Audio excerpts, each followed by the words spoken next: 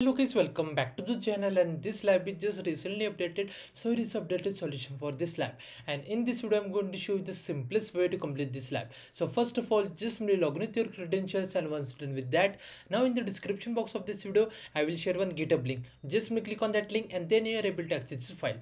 Now the first thing that we have to do, we have to create a Firestore. If we try to create a Firestore using a command line, then we won't get a full score on the task number 1, and because of that we have to complete the task number 1 using a console. So basically what you do, come back over here, and now here just search for the Firestore.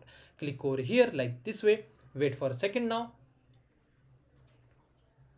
click on this create database over here like this way, and make sure that it must be native mode. Then click on this continue over here. Now for the location type, it must be region, and from here just choose the region. Okay, and you can do one more thing, you can just cross verify this region with your lab instruction region. As you can see, it's done. Now what you do, scroll down, and from here just choose the test rules like this way. Once you're done with all this configuration, then just click on this create database over here.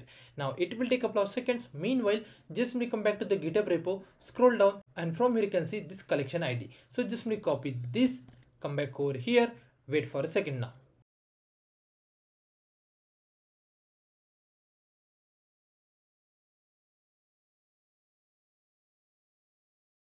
so it's done. Now just click on this start collection over here. Now for the collection ID, just paste the ID which you just copy. Now for the document ID, what you do, just click over here, and once you click over there, you will get a random document ID. So just simply use that. Now for the field name, come back over here, and from here you can see field name. So just copy this, come back over here and paste. Now for the field value, copy this and just paste over here like this way. Then again click on this add field over here, scroll down, copy this name, come back over here and paste. Now for the value, copy this, come back over here and paste like this way. Once your collection must look like this, then only click on this save button over here. Wait for a second now, and it's done. Now just activate your cloud shell. It will take a couple of seconds, so just wait for that. Click on this, got it. Now come back over here, scroll down, and from here you can see this region. So just copy this, come back over here, paste. Now for the region, come back to the lab instructions, and from here you can see copy this and paste over here like this way, and make sure that there is no extra space after equal to. Now again come back to the GitHub repo, scroll down, copy this command, come back over here, paste, hit enter, wait for a second, and then just click on this authorize button over here. Now you have to just wait for this command get execute, and once it's done, you are done with the 95% of the lab. And make sure that your laptop will not go for a sleep, otherwise your cloud shell will be disconnected, and because of that you might face an error. So just take care of that thing. Now just wait for a couple of minutes, and after that we will check the score.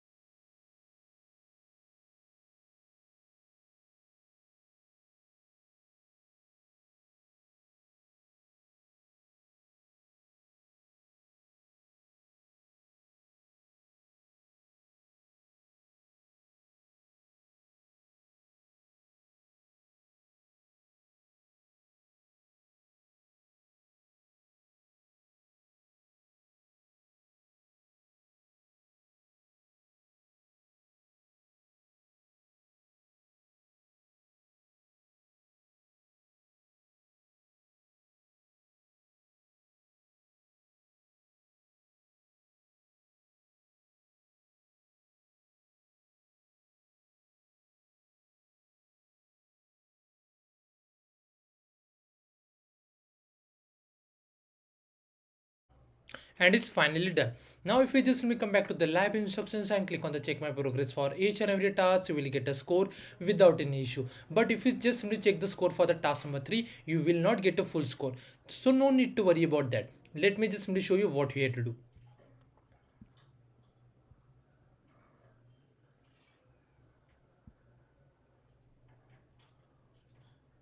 So as you can see, we got a score for the task number 1, 2 and 4. But for the task number 3, we are not getting a full score. And if you are also facing the same issue, what you do, come back over here, scroll down, and from here you can see this field name. So just simply copy this name.